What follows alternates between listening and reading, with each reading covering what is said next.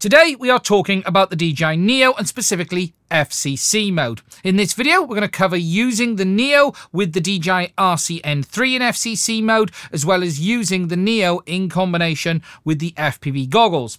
Now there are two different methods that you are going to need here because the Neo is a bit of a crossover drone. It behaves a lot like DJI's traditional camera drones like the Mini series, but it also behaves like the Avata as well. And when it comes to the FCC situation, that is a bit of a mixed bag as well, and there are different options depending on your choice of control system. Now, just before we move forward, I just want to be clear in saying you should always make sure you are flying legally within the rules and regulations in your specific region. The information that I provide here is just that. It is information. You should make sure that whatever mode you're using is the right mode for your specific country or region.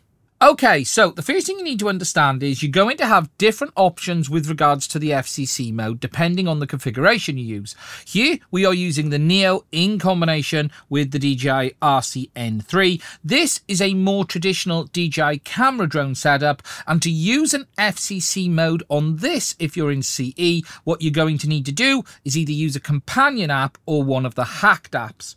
Now, today, at the point of me recording this video, I have not seen a solution from Drone Hacks or Drone Tweaks that actually works with the Neo.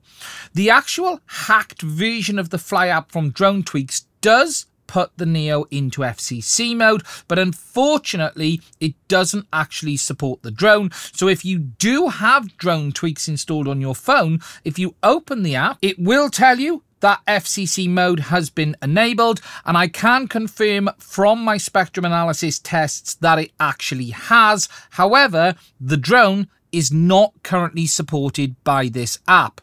Now, the guys at Drone Tweaks have said that they are working on an updated version of the app, and I would expect that to come in the next few weeks. And when that does come, that will mean that you will be able to use the DJI Neo in FCC mode with the Fly app, just like you can on many of the other drones. Now, the next scenario is the use of the DJI Neo in combination with the DJI Goggles 3, as well as the DJI FPV Remote 3. Just to confirm, these are the only remote and goggles that do work with the Neo at this time. You cannot use the V2 goggles, the Goggles 2, the Integra, or the FPV Remote 2 with the Neo. It is only the Goggles 3 and the FPV Remote 3. Now, I am pleased to be able to confirm that the DJI ham file hack does also work on the DJI Neo, just like it does on the Avata 2, the O3 Air Unit, and the Avata 1. This ham file will put the drone into FCC mode in CE regions, and it will also give you the unlocked manual channel selection. You will have the option of 3 channels available in 40 MHz mode or 7 channels available in 10 and 20 MHz mode. Now, to confirm you are in CE mode, simply go into the transmission settings, and if you are in CE, the channel mode options will be greyed out. You will not have the ability to change it from auto to manual, and this is an indication that you are stuck in CE mode. Now, if you've already got the file on the SD card on your goggles, all you will need to do is turn on the DJI Neo and it will automatically apply. And again, the same situation applies. Just check if you do have the manual channel selection. For those who have never done this, I'm going to walk you through the process of doing it next.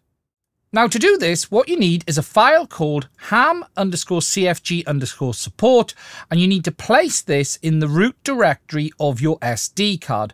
Now, a download link to that file will be available in the description, but I will also show you next how to create this file for yourself. Now, to do this, you're going to need a text editor. Now, you can't use the built-in text editor that's part of Windows. You can actually use the one on Mac, but it still isn't advised. You'll need to download on Windows something such as Notepad++. It's free to download and it's a great text editor with lots of features. Or on Mac, you can download a program called Moped. Then all you need to do in one of these programs is create a new file. You do not place anything within the file itself, and then you simply need to click File, Save As, save it somewhere on your computer. You will know where you're able to find it. You need to label this file ham_cfg_support. Then you need to make sure that you save the file as the correct type. Now in Notepad++, you need to save it as all types. This means that there is no final extension on the name. It doesn't say .txt, .exe, anything else. You simply save it as an all types of file. Once done correctly, your file in Windows should look like this file here. You'll note that there is no specific icon to say what type of file it is. For instance, this file here has been incorrectly saved as a text file. You can see all of the lines, and whilst it doesn't show the .txt at the end, you can see on the file type, when I click on it, it will show it as a text document, whereas this file, if I click on it, it will simply show it as blank. So you need to make sure that it looks like this. Once you've either downloaded or created the file, you then simply place it in the root directory of your SD card. You then take that SD card, place it into your goggles, making sure that you have locked it in correctly, and then you simply need to power up your DJI Goggles 3, your DJI FPV Remote 3, and once these have booted, you would then power up the DJI Neo drone. What you will find when it powers up for the first time is you might get a few beeps, so the remote controller, the drone, you'll hear it in a minute, beep, and then once everything's booted up and connected, you should then be in FCC mode. To check this, what you should see is the following. In your goggles, if you go down to the transmission menu, you should now see that the channel mode option is selectable. You can change this from auto down to manual selection, and then under here you will now have the options for setting the frequency, either 5.8 or 2.4 gigs, and the bandwidth. This means that you are in FCC mode. For instance, you now have 3 channels available in the 40 megahertz bandwidth mode, and you will have 7 channels available in the 10 and 20 megahertz bandwidth mode. You can continue to use the drone in auto if you wish. There is no difference in RF power between manual and auto. You simply have the option of manually selecting channels, but regardless of which mode, you now have the full FCC power. Okay, so as I've shown, using the Neo in combination with the FPV goggles, the FCC mode is very straightforward. It's exactly the same as it is on the Avata and O3. With regards to FCC mode on the Neo with the RC-N3, today there isn't a solution, but people are working on it. But you are going to need one of the paid either hacked apps such as Drone Tweaks or the companion that is available from Drone Hacks.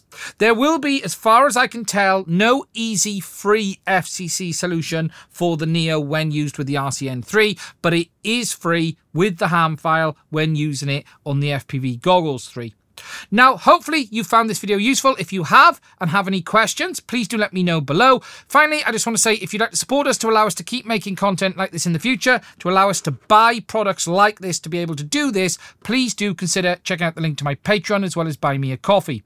It is only through the support of my patrons am I able to keep making content on this channel, and if you'd like to support us to allow us to keep making content in the future, please do consider checking it out. Anyway, that's it from me on this one. If you're interested in seeing more, I do have a full live stream where I unbox and completely tear the Neo down. I'll put a link to that video at the end.